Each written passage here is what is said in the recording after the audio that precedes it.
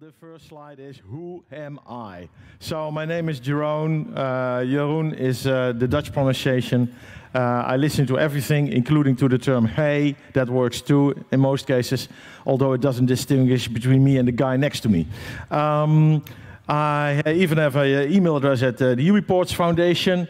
So Jeroen@ubports.com will work if you have any additional questions afterwards and we don't talk to each other. I have the position there of the operational marketing manager, which means that I report to one of the members of the board of directors of the UBports Foundation, who has marketing in his task description, and I try to do stuff on the marketing department. I've been doing that since January 21st. Well, except for 2 weeks when there was a slight thing with urgent software for the Ministry of Healthcare in the Netherlands involving some pandemic. But other than that, I've been doing this. I'm also the author of, I don't know, 12+ books on open source, which I will not go into today because lack of time. Otherwise, I would. I'm also the project leader of the LibrePlant project, which is an open source web-based program management application that I really love to work on. And I even have repositories on GitLab, GitHub, and some of them even got a few stars. So yeah, woohoo to me. But I bow in respect to a lot of hackers in this on this ground, because well, most of the hackers have this thing called what's the word for it? Imposter syndrome. Well, so do I. So I think I know nothing, and still I've been doing open source for 20 years, and I'm pretty happy. Yay me. Okay, phone world of today. Well, the user is the product, right? You buy a phone, either iOS or Android. Those are the two flavors, mainstream flavors. And the user is the product. Every piece of data is collected. Even weather apps do nothing more than sending home your GPS location constantly, and that data is being sold. And you're thinking, oh, this is an innocent weather app. Well, it's nothing innocent about it. You're being tracked. And you're doing it voluntarily, in a way. WhatsApp sends data continuously. We don't know what data, because it's, of course, an SSL encryption of TLS these days. So we don't know what data sent, but it sends continuously, even if you don't talk or type or whatever to anybody. Data is sold to companies for targeting ads, and market ads is these days, well, everybody's in the market of selling ads in one way. Try to avoid ads for once. Try to avoid for a minute not seeing a brand name. Just look around right this second and you'll see brand names everywhere. And we're so used to it, but subliminal, they work. You always see. There was this guy who made a habit of putting Post-it cards on every brand name in his house. Well, he wouldn't see brand names, but it was a very yellow interior. Are there alternatives? Yes, there are, and I'm here to talk about one of them. Well, there's Ubuntu Touch. What does it look like? Well, there is a 10-minute demo. It's on YouTube, and I invite all of you to watch it. I can try to... Do I have connection here? This is spontaneous and a demo, so it probably won't work. Let's see if I click on this. See, there we go. Doesn't work. I didn't make a link out of it. Okay, silly me. Anyway, what Ubuntu does, well, we don't collect data. So that's, of course, one of the goals. And we have the development of this Ubuntu Touch project governed by the UBports Foundation. That's based in Berlin. And one of the reasons it's based in Berlin is because Germany has one of the most stricted privacy laws there is. Some of the initiatives, like the founding of the UBports Foundation, was sponsored by people, but you know how there is this book, The Most People Are Good. Well, this one was too. Although he is a sponsor, he also made sure that in the bylaws of the foundation it's impossible for sponsors to become member of the board of directors. So yes, you can sponsor and we'll probably listen to you, but you don't have any formal say in stuff. So you keep your independence as a foundation. Currently, we have an app store that contains about 1,100 apps. So if you install Ubuntu Touch on your phone, you have 1,100 apps to choose from. That includes several navigation apps. We have a Telegram app. We don't have a WhatsApp app. But there are games. There's a lot to choose from. And if you go to devices.ubuntu-touch.io, you will find 81 devices that will support Ubuntu Touch, with 7 of them marked as top choice. When I say 81 are supported, they are supported from poorly to excellent. And the 7 best ones are, of course, the top choice. And more on how that works behind the screen a little later.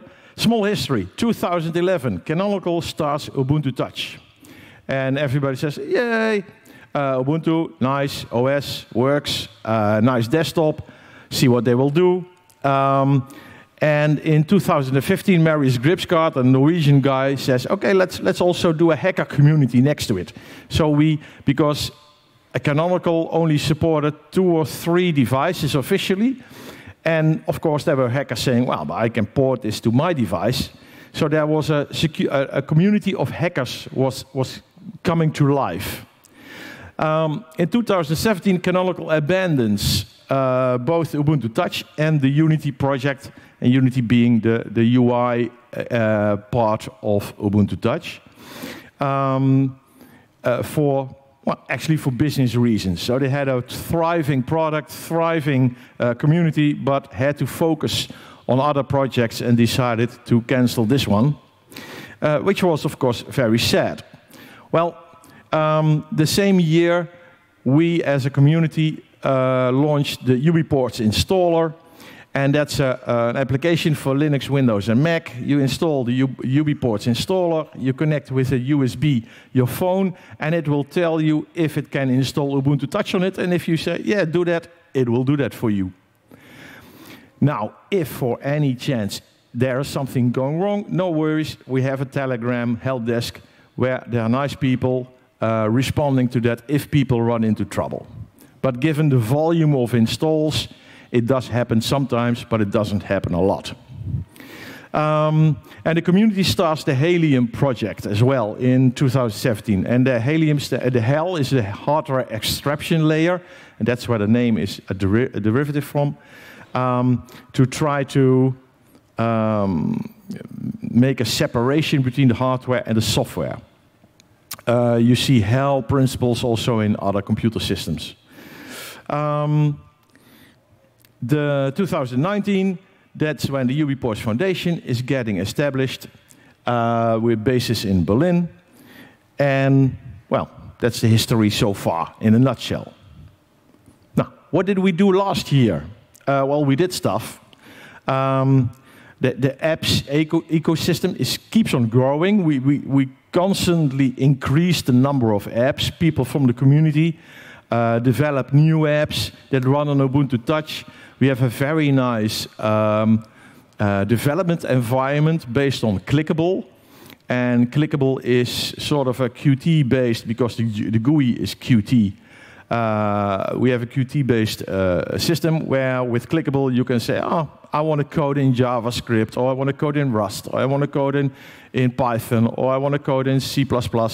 You can do all that, and when you start a project, you simply select what program you want to use, and it will set up the initial infrastructure and create a sort of vanilla Hello World application for you that you can start building upon.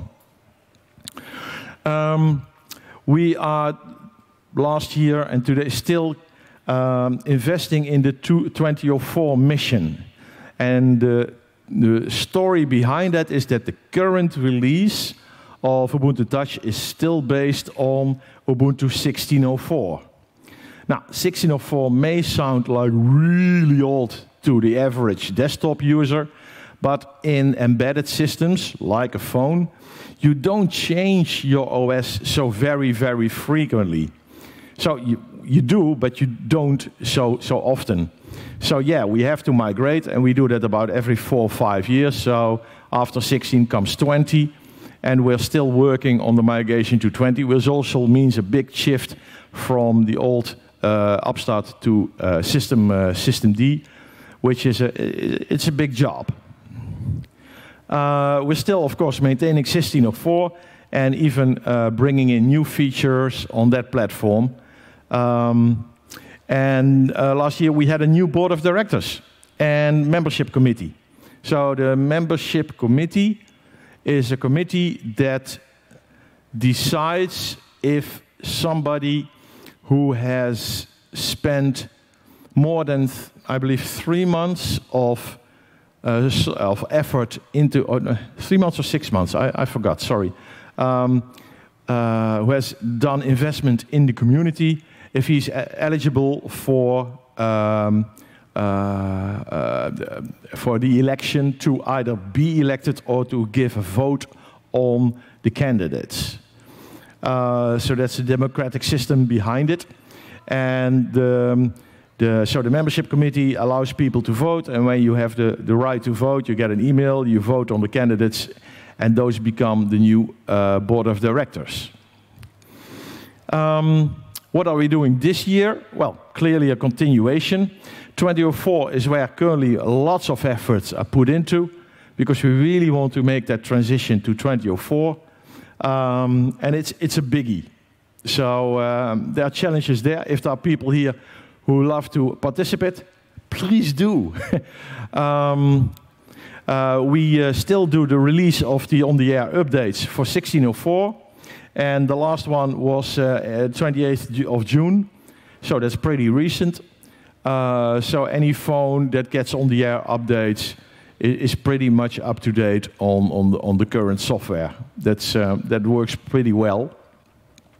We're currently getting marketing streamlined, so we have a new board of directors. There is new plans for marketing campaigns, which also means how do you get out the message to the world that we exist, and when are we a valid alternative?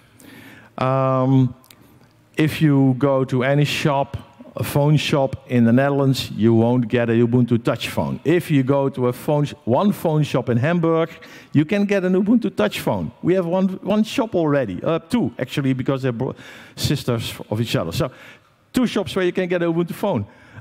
You can go to the web and you can order phones with Ubuntu Touch pre-installed. That's already there.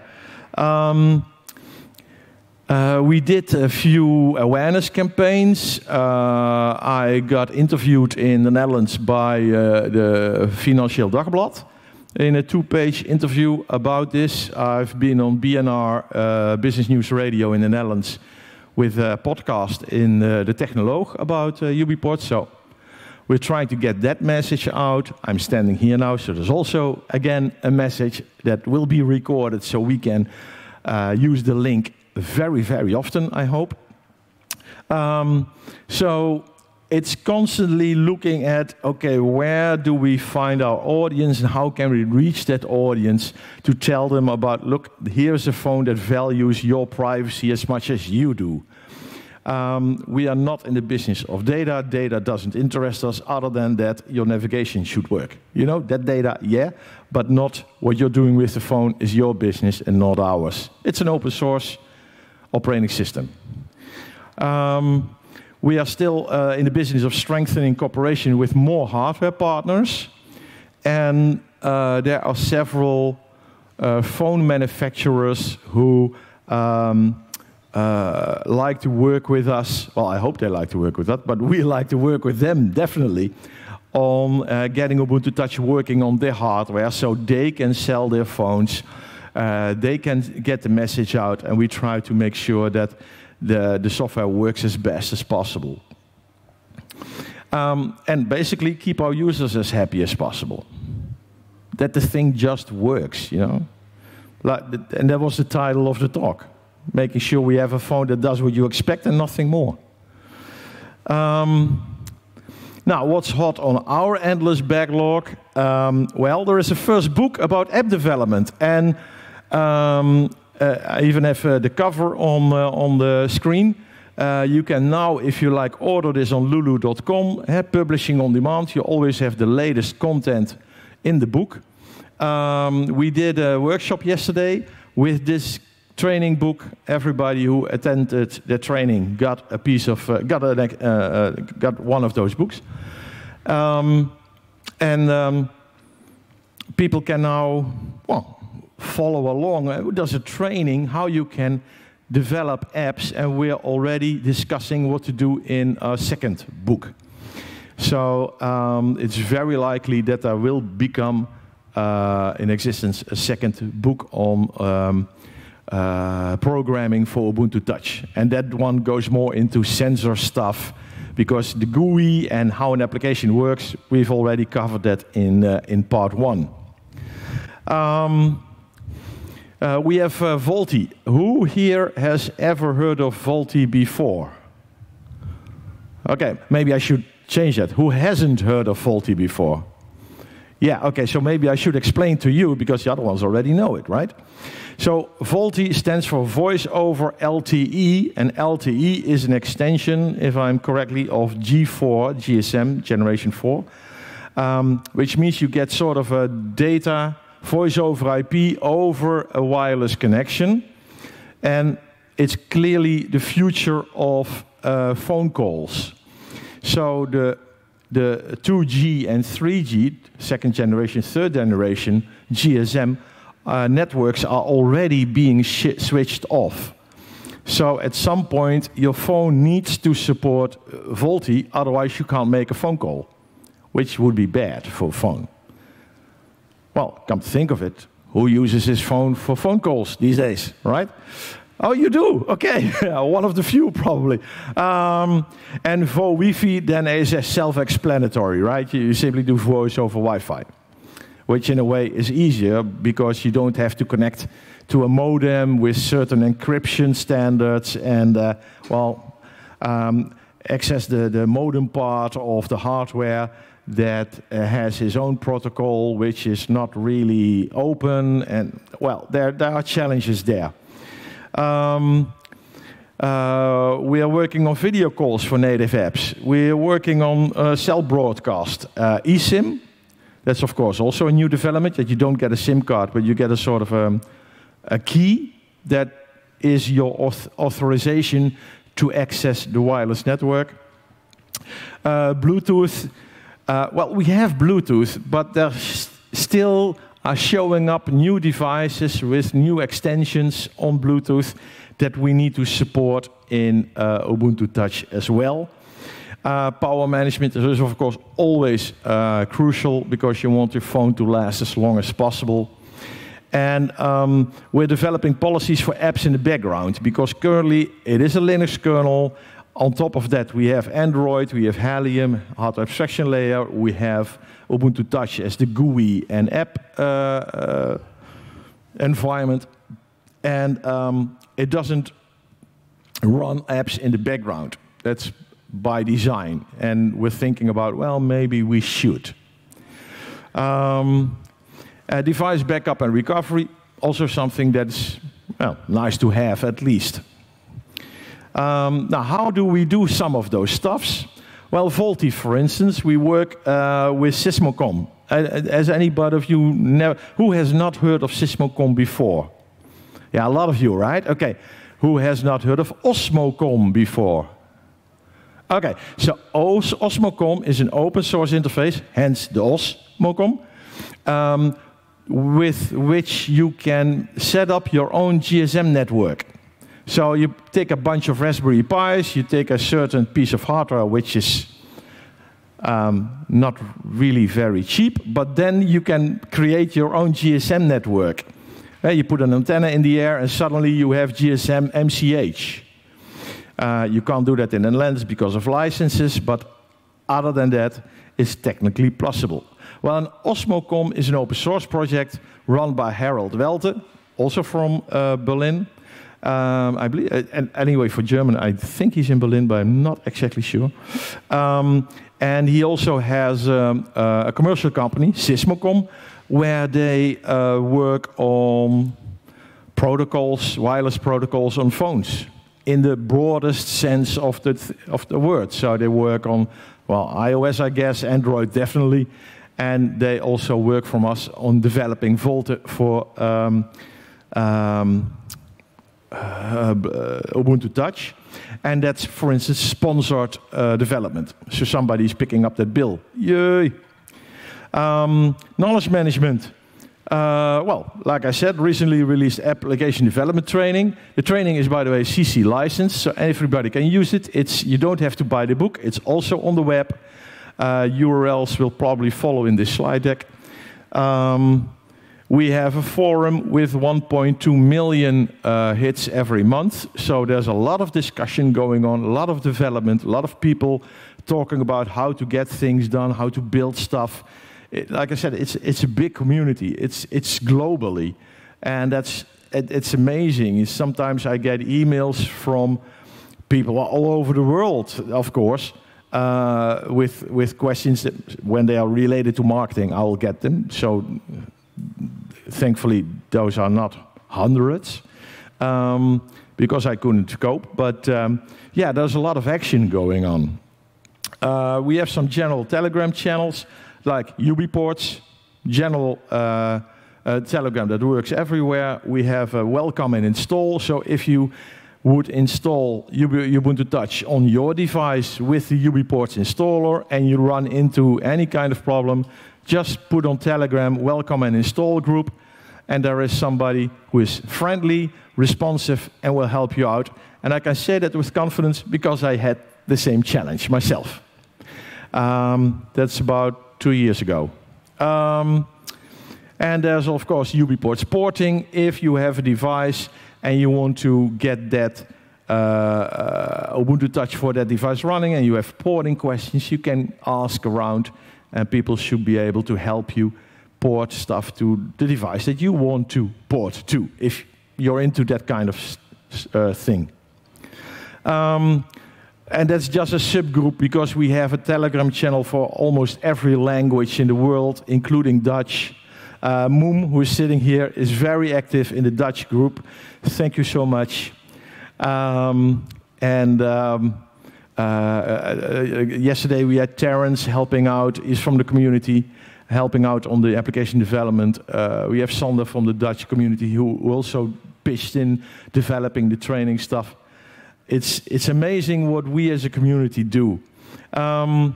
Support the devices. Well, they show again on devices.ubuntu-dutch.io. And the data that they shown there is a representation of a YAML file. So whenever somebody adds a device, he creates a YAML file with a list of features and whether or not this port already supports that feature. And if there are still some issues with some functionality, you can even add a link to the ticket on GitLab so people can do the research and maybe say, oh yeah, let me fix that, for instance, or do some more research. And the repository of those YAML files is shown in this URL, which I won't repeat here, and you probably are not interested at the moment, but I will upload the slides and you can look at them later, right? Okay, that's it.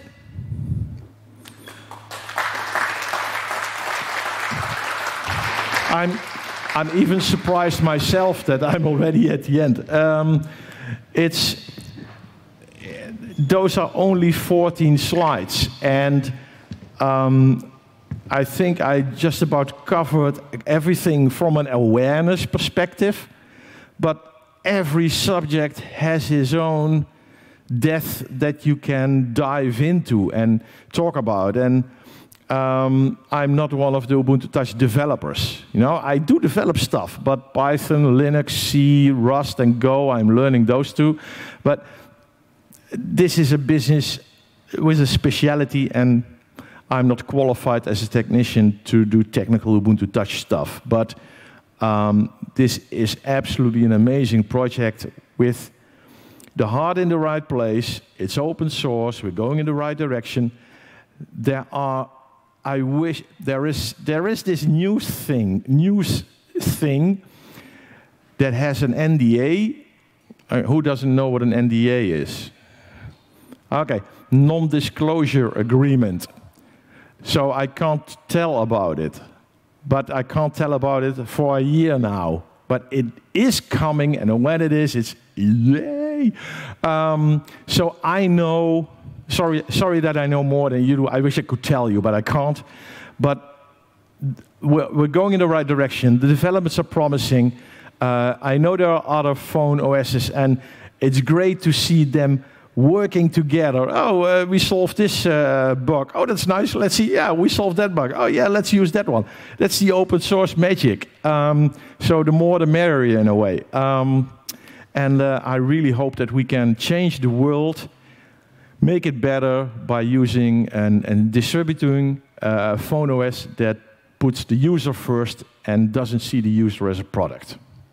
So, okay, I'll shut up now and let's go to questions. No, you stop talking and ask for Q&A. So whatever floats your boat.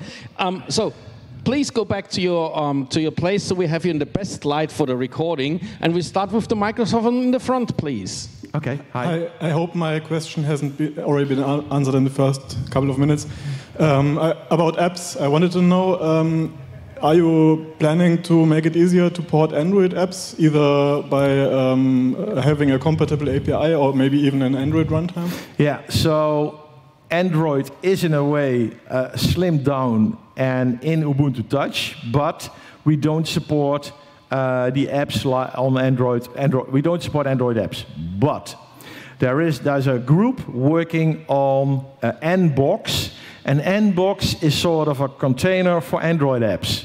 So yes, you can run WhatsApp on Ubuntu Touch because WhatsApp can run in Nbox, which runs on Ubuntu Touch, but don't shoot me if it's still a little bit buggy. So I won't say it's, you should go that direction, but yeah, we're working on it. It's promising. I know people who say, yeah, it works for me. Great, fine. But I'm not convinced that it's rock stable and everybody can use that all right. You're welcome. The mic in the back, please. Hi, I had a look at the list of the supported devices online. Sure. And I noticed that out of the 7 start devices, there's 2 made by Google. You can feel my question coming. How confident do you feel saying that if you combine one of these Google devices with Ubuntu Touch, that none of the user's data gets collected and sold? Well, it's a Google phone hardware. You wipe the software, you put your own stuff in it, and you don't track people. It's as simple as that. Yeah. Unless, of course, they made something embedded that we don't know about. Yeah. But that's the same. That's the same for Intel processors where there's Minix running in, and there probably is a way to upgrade that, either replace it by something else, and we still don't know how to do that. Or I missed the talk about it here, but that wouldn't surprise me in a bit. Yeah. Okay. Thanks. You're welcome. Yeah, thank you. I see you have a lot of Telegram channels. Yes. Are there also plans to migrate to a more distributed system like Matrix, for instance? Yeah, there are Matrix clients for Ubuntu Touch, definitely. Yes. No, I mean, also the support. The support channels you have. Okay. All you refer to is Telegram. It's a community, so you can't catch them. So no doubt there are Matrix channels, there are Discord initiatives, We have a forum. We have Telegram. It's all over the place. So probably it's full of bridges already. Yeah, that one I know for sure. Yeah. Okay, thank you. You're welcome. Mike in the back, please. I'm somewhat confused. UBports, Ubuntu Touch. Yeah. Is Ubuntu still in play? Okay, so you have Ubuntu as a distribution, which is made by Canonical, and they have the brand name for the word Ubuntu, right? And the circle of friends symbol. They started Ubuntu Touch, and they have abandoned that product. And now a community is continue to work on Ubuntu Touch, but a community cannot get a license to use a brand name. So there is a UBports Foundation, which is the legal body to try to govern as much as you can govern an open source community. I think I don't have to explain that here. But that's from a legal standpoint, an entity that helps the community in getting things done. So if a company wants to have a contract with another entity, they cannot make a contract with the community, but they can have a contract with the UBports Foundation. And the UBports Foundation is a license holder of the Ubuntu Touch brand name, logo, and derivatives. If I recall correct, UBports, and they have the domain name Ubuntu Touch .io, but the legal identity is Ubuntu Ports on top. The UBports Foundation has several domain names, and actually I don't know if they own Ubuntu Touch, because also the App Store is an initiative of one of the community members. So he has the domain name and he has the App Store, and he runs a very good ship, I must say. But he owns the openstore.io domain name, as an example. Okay, thank you. No, yeah, fine. Merci. Okay. Mike in the front, please. Okay. In the start, you were talking about the weather app collecting data. Yeah. The weather app on this device, on this software, wouldn't that also collect the same data and sell it? No. Why not? Well, why would we? Because it's the same company.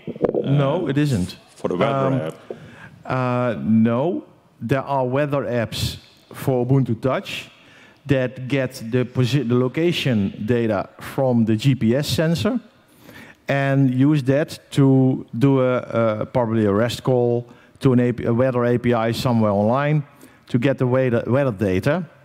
But it's not stored, it's not sold. We only use it for the purpose for which it is intended, because we, and with we I mean both the community but also the UBports Foundation, are not interested in user data, because we're not in the business of selling user data, and that's one of the founding principles of the foundation. Yeah, I know, but the company who makes the weather app is interested. So well, the if they're community making makes an app for your touch, wouldn't they collect that data? If there would be an Ubuntu Touch application created by a company who wants to sell off your GPS location, yeah, then you're right. But we have a large community, and a weather app from the community is simply a weather app from the community who does not sell off data. Thank you. You're welcome. How good is the quality of the product? Would you use it as a daily driver? Lots of people are using it as a daily driver. When I started this, I'm going to be honest, right? Mm-hmm. When I started this project, I got a phone officially supported Ubuntu Touch. And I switched my SIM card, and I went to a meeting an hour drive away. And the meeting was longer than I expected, so I was gone a long time. And I started using the navigation to get there. And by the time I got there, navigation didn't work. And also, it was not able to answer Telegram messages or calls.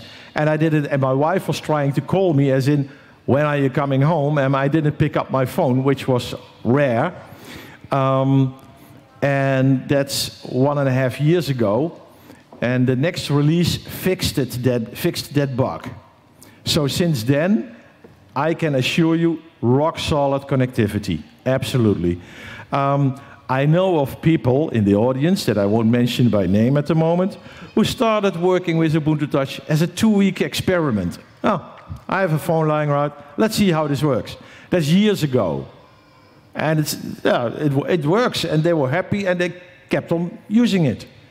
And I think that's the way you should address this. It's a tool. It's a connectivity tool. And it's not a sensor for multiple commercial entities. It's your device, and you use it for what you want to do with it. And that's it. And that's what I passionately believe in. Thank you. You're welcome. If you ask questions, please come close to the microphone. You're helping our AV angels working. Yeah, thank you. This is basically a follow-up question of the previous question here. How do you make sure that the app stores for UBports stay clean of tracking companies? Especially if UBports will grow and you get millions of users, which I hope will happen. Yeah. Then there's a business case for providing apps that do all this tracking stuff on, as they do now on Android. Yeah. And if we are massively successful, that some Taiwanese developer thinks, hey, let me put a Bitcoin miner in there because, yay, Bitcoins, then that means we're massively successful. So that part is good, and we have to figure out how to solve this Bitcoin mining stuff, right? Currently, we have this guy running the open store who reviews the contributions, and most of those contributions have, when you submit an application, you upload an icon, you put in a name, and the URL to the Git repository. So that's already, if you put in a hidden Bitcoin miner, you probably won't mention the URL where they can find the code. So it's relatively easy to review that. But yeah, currently we're pretty safe, and we're relatively small, and that makes it easy to be safe. And if we become more successful, we get more sellers of phones, which will probably donate some money to the UBports Foundation, which is not mandatory. You can use it for free, but it's in the interest of a vendor to support UBports Foundation to continue development of the OS, right? And then we can hire people, even if the community can't handle that workload, we hire people to do the security reviews of newly submitted apps. It's a hard requirement to have open source apps for your Play stores, app stores. Well, currently it's not mandatory. You can those are clickable apps, but you can program in also in Rust and C++. And C++ is of course compiled, so you would get an application that does not need to be open source. Okay, if it's a JavaScript application in QML embedded, then everybody can read the source code, right? When it's C++ and you only see the compiled result, you don't know what's behind it. So is your question, maybe I can help you out, is your question more about what's the equivalent to Google Play Protect, for example, where Google says we will make sure that this is not a malicious software? Is the question going in that direction? Well, that's another drinking hellhole you're naming now, but I was more thinking of similar processes that the Android store has to review the apps and make sure that everything that comes into it is really open source. Yeah. What I'm seeing with my open source track record, I see a community that's thriving, that's developing good stuff, and that is also evolving. So at some point, no doubt, there should be mandatory review of new apps, and then somebody will pick up the challenge and organize that and make that happen. Are we currently there? No, we're currently not there yet. But I have every confidence that we will at the moment that we see that happening. Because as a foundation, we don't have a commercial interest. And we want to make a popular and safe open source operating system for mobile devices. Okay. Well, nice. Thank you. Okay, you're welcome. Are there any more questions? You're probably around somewhere, right? Where can people reach you? Well, Jeroen at ubports.com works. I have 2 more slides. We really need devs, by the way, so go to Telegram, ubports_devil, and this is how to get in touch. We have a website, we have Twitter, Telegram, email, info, or Jeroen, that also works. We have code on GitLab and GitHub. We are still migrating to GitLab, by the way. And we have a translation website, and we have a documentation website. And we have training material, but we don't have training.ubports.com yet. But there is a website where the training material for the application development is currently online, and people can visit that if they want to do application development. Well, that's my last slide. Are there any more questions? Last chance? All right, one more. Okay. Okay. Just one more. Yeah. UBports is not the only Linux for phone application. Yep. A very notable one is Purism, which has the Librem 5. Mm-hmm. Can you tell something more about the differences and the similar goals that you have? I wish I could. And it's not that I don't want to, because there's a Lineage OS, there's the Pine Phone, there is that one, you have VoLTE OS, you have the